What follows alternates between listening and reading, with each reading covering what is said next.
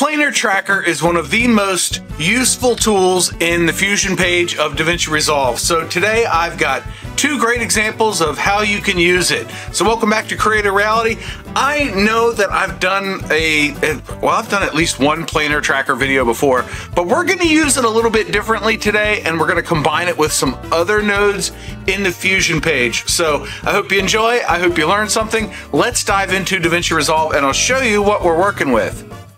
I have a very appropriately named project, and I've got two files here. I've got some motorcycle footage, me riding along down the road, and then I've got a clip of the side of my bike. Have you noticed a trend here? Everything's bike related. I have another channel, and I do motorcycle stuff there, and I use that to learn more Fusion. If you're like that, leave me a comment below. I'd love to know that I'm not alone. I'm feeling pretty alone today. Anyway, let's go into the first thing that we're going to do, and that is going to be the screen replacement on my dash. And I'm going to show you a couple of neat tricks that you can apply even if you're not riding a motorcycle. So just roll with me. You're going to learn something.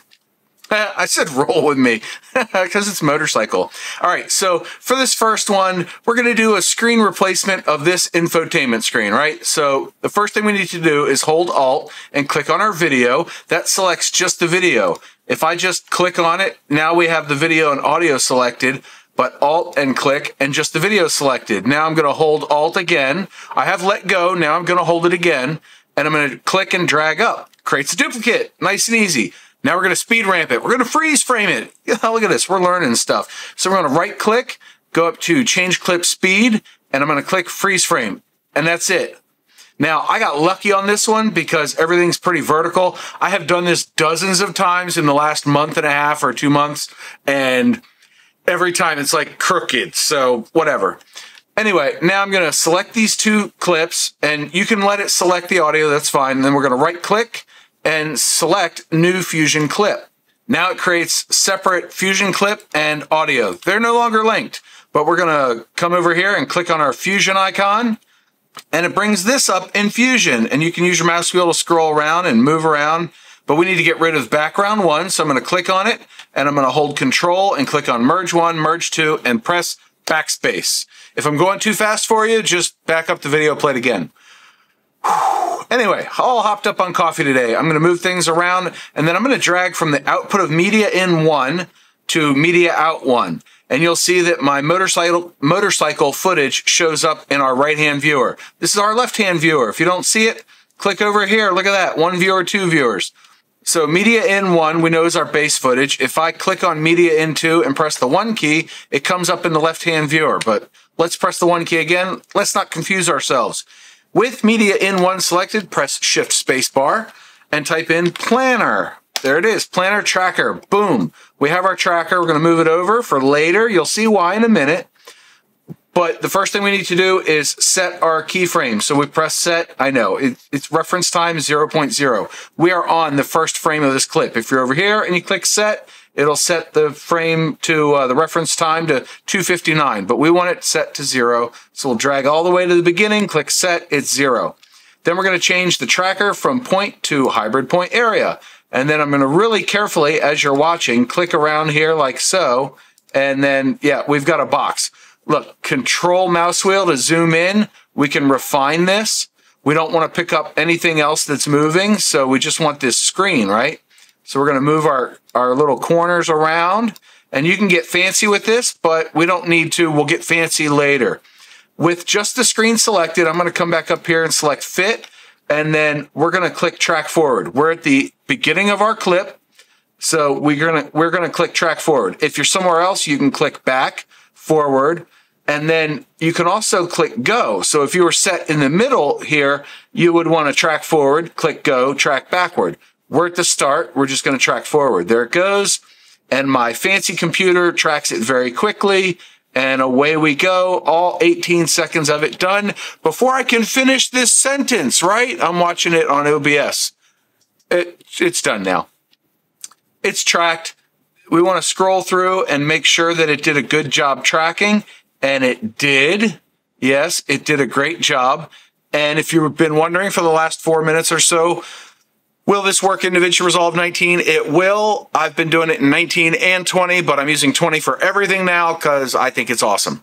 So now we're going to move Media Into over a little bit, make room for things, and press 1, and it comes up in our left-hand viewer, and it's freeze-framed, so we just need the one frame from it, right? We're doing this screen replacement with a static screen, but it's a great excuse to look at some transform nodes, which we'll get into post-haste. First thing we need to do is grab the curve polygon here and drag it in, connect the output of it to the blue input on Media Into.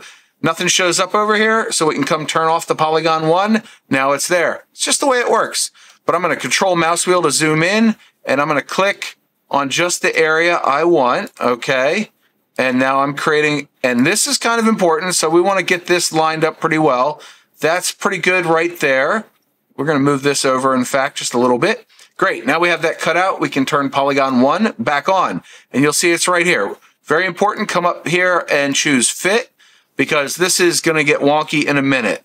With Media Into selected, shift spacebar, type in trans, you get transform, XF, click add, that's great. We're going to start by double clicking on size, type in 3, press tab, and nothing happened because Media Into is in our left viewer. So with transform 1 selected, we're going to press 1. Now you see why we only zoomed into 3, right? So I'm going to drag my Y up and my X over. And then I'm going to come in here, double click on size again, type in 5. I find that 5 gets it big enough and doesn't zoom in too far that this little screen looks blurry to the viewer. It looks pretty good. I've actually had people comment on it like, really? You were riding 35 down the highway? Not really. I used the stuff I learned in this video. If you're learning anything in this video, boop the like button. Maybe consider subscribing at the end. I don't know. Anyway, not wasting time. We're going to drag this up and over again. And here is where some of the magic has to happen, because with this transform node, you're not going to get the rectangle that we need. You could play around later and do some of the things that we're going to do and fix it, but it doesn't work as well. This makes it so much easier. So with transform 1 selected, we're going to press shift spacebar again, type in trans, and we're going to grab this one that doesn't have an acronym after it. And you have to click it twice. And I did a video on this node before, so I'm going to breeze through it, but I'm going to add it in. And I'm going to press 1, so it's in my left-hand viewer. And I'm going to come up to control mode, and I'm going to select interactive canvas. The grids pop up. Now, we're going to use this checkerboard pattern on the background, and we want to get this corner to line up. So we're going to click in this quadrant here, or space, and drag it over. And what you'll notice is that when you drag any one of these 9 grid squares, everything else moves. So you kind of end up having to play with it a little bit and tweak it and get happy with it. And there we go. That's pretty square. A man on a galloping horse will never know the difference, which is what my dad told me when I wanted to upgrade parts of my car. He's like, nobody's going to care. Anyway, side story aside, now we can drag this into the green input of Planar Tracker 1. This is the output of Transform 2. If you want to get fancy, lasso select all 4, move them over. Everything looks square again. Now, with Planar Tracker 1 selected, we want to come up to operation mode, change it from track to corner pin. I love corner pin. If you're using a planar tracker, you're doing corner pins. Unless you're doing the thing in the next chapter, in which case, stick around a minute. You might learn something anyway. So with everything set the way it is, we're on fit. We got to get this close, right? So we're just going to drag it down here. And you notice you can't see anything, right? You can't see anything. We're going to come over to settings of Planar Tracker 1, and we're just going to drag our blend down to about 0.65 or so. Ooh, I got it close this time. And then here comes the tedious bit, and I'm going to fast forward this, but the idea is to go from corner to corner until the screen that you grabbed matches the screen that you are replacing. Now it's close. We're going to control mouse wheel to zoom in, and we can get it even finer. So we'll again speed this up. There. Whew. It only took me 3 go-arounds, I think. Anyway, if you were paying attention, you could zoom in further and get it really dialed in, or you can just get it pretty close. In this case, it's going on YouTube, so their compression is going to obliterate it anyway. So close is good enough. Now, we want to come back up to fit. With Planar Tracker 1 still selected, settings, we'll drag our blend all the way back to 1, And if you drag this around, actually, if I control mouse wheel and zoom in and drag the blend mode, I mean, you can see that it wobbled just a little bit, but it got pretty darn close. And you could go in, this is just a tutorial that I'm doing, but you could go in and really fine tune this to where it's spot on. But anyway, blend is 1, we're done. Come back to the edit page, let it do the render cache, go full screen and hit play. And look, now we're doing 37 miles an hour down the road the entire time. And if you really want to get fancy, what you could do is use a magic mask node outside of this and blend it back in. Pretty easy stuff. I did a video on magic mask over here. You can use it in the Fusion page and you're done. Hey, look, so's this. All right, let's move on to the second one. This one might actually be more interesting to some people because we do a lot of stabilization. I did a whole video on stabilization. I moved my camera. Now I'm pointing wrong. Anyway, I have a video up there for stabilization in Davinci Resolve, but we're going to do it in the Fusion page. This is exciting. I actually did this in a video and I wanted to show how to do it. So now I'm showing you how to do it. Anyway, let's alt mouse wheel zoom in. And the first thing we need to do is right click, new Fusion clip. And then we're going to click on our Fusion icon. And here we are. We're in our clip. We're on the first frame. This is sort of important. With media in 1 selected, shift spacebar, and we want a planar tracker. So we get a planar tracker in there. We're going to change our tracker to hybrid point area.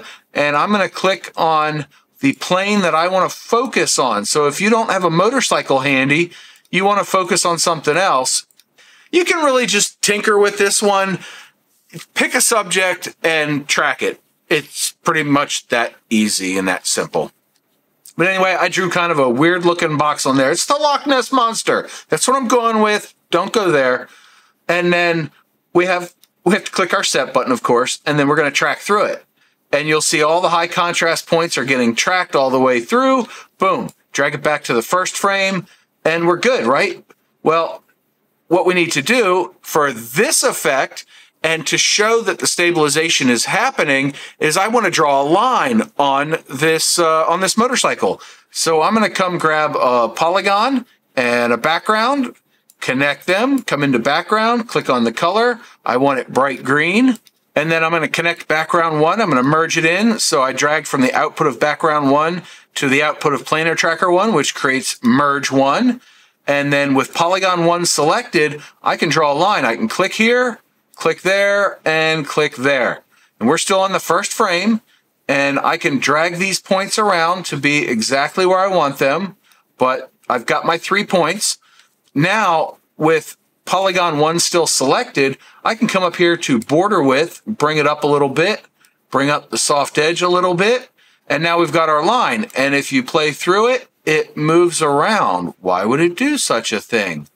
Well, with Planar Tracker 1 selected, we come up to operation mode, we change it from track to steady. There we go. We're steadied, right? And then if we scroll through the footage, you'll see that everything pretty much stays where it should. It gets a little off kilter, but it's doing the best it can. And we have all this checkerboard. Don't worry about that. If you really just wanted this clip steady, you could now add a transform node and zoom in, and it would hide that checkerboard and thus keep the transparency from showing up in frame. But that's not what we want to do, because I want to show you something really awesome with the Planar Tracker, so stick with me. The other thing is, by the end of the clip, this line has moved. So I can click on polygon 1 and I can move the endpoints here to where they line up. And then I'll click on this one up here and move it. And then right in the middle, we kind of scroll back and make sure that it stays on the handlebars and that endpoint on the front fork. That looks pretty good. Again, it's a tutorial. We're not going to get super precise, but you could spend time doing that. And now everything's kind of wonky, right? We don't want this transparency, but our polygon stays where it's supposed to. So what do? We click on Planar Tracker 1, we press Control-C to copy, click in empty space so nothing's selected, press Control-V to paste, and then hold Shift and drag our Planar Tracker up until you see the yellow and blue line, let go. Now it's in line, and then all we have to do is invert steady transform. Boop, done. Now if I scroll through my footage, look at that. The polygon line moves with everything else. And if you're asking why did the polygon line animate itself, it's because by default, over here in the inspector, polygon 1, right here, right click here for shape animation, it created keyframes. So we have a keyframe here, and there's automatically a keyframe at the 0th frame. Who knew? I knew. Now you know. But there we go. If we come back to the edit page and let this render out, here we can see full screen, our line is in effect. Look at that. And it stays right where it's supposed to be, but the camera's moving around and everything else isn't. How cool is that? Let's go add a little bit of secret sauce to this line, because in the original footage, I said, hey, Editing John, draw a line on here. So I'm going to click my Fusion icon, and on polygon 1, you're going to learn a little bit about polygons right now. We want to start at about the 10th frame. So I'm going to come into the 10th frame. I clicked on it. You see the 10 there. And position and length is 0 and 1. So I'm going to click to create keyframes here. I'm going to drag my length down to 0. And then right about the 115th frame. Yeah, there we go. We will drag length all the way to 1. And then about 10 frames before the end, we can create a keyframe on position. And then we can drag to the end and drag our position up. So now when we go back to the edit page and we let this render out, you'll see that at the start of the clip, we have a green dot, and then it draws the line that goes with the piece of the bike and stays on there. And at the end, shoop, it's gone. Just like this video, it's over now. Did you learn anything? Did you enjoy it? Leave me a comment below. Let me know how you're doing out there. You having a good day, a bad day? Anyway, I hope you enjoyed this video. I hope you learned something, and I will see you in the next video, which could be this one if you click on it. It's one of mine. You'll learn something. John out. Oh, and thanks for watching. Now, John out.